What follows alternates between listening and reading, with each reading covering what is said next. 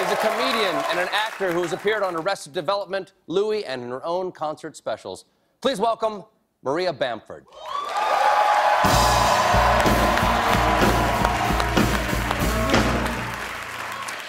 Oh, you guys, it's 2016, and I really need to find a way to show people how much I love them despite all my words and actions. My beloved husband has noticed that I like to tear open packages of food, take caps off beverages, and leave it out and around. And he said very kindly, very sweetly, "Why?"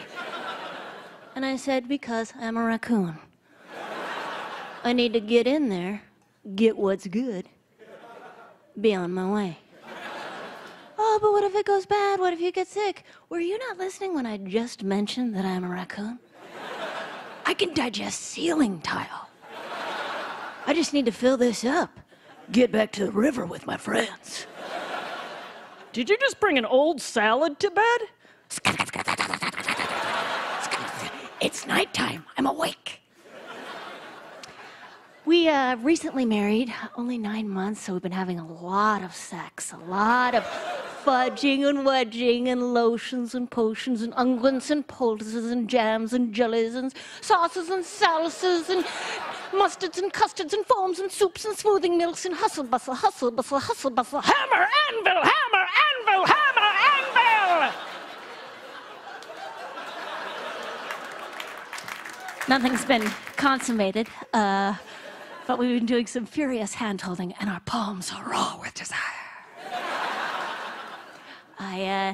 I love people so much. I love you so much. I love my family so much. I love my niece and nephews. I say that I love them, but is that what I say when once a year I FedEx them a box of wigs? Does that really make up for the fact that I never make eye contact, and I'm still not clear on their names? Hey, Tiny, where are the bigger ones? I have a dear friend who I know has a flip phone, and yet I continue to send her emojis of eggplants and basketballs and pieces of pizza, Knowing that all she sees are squares.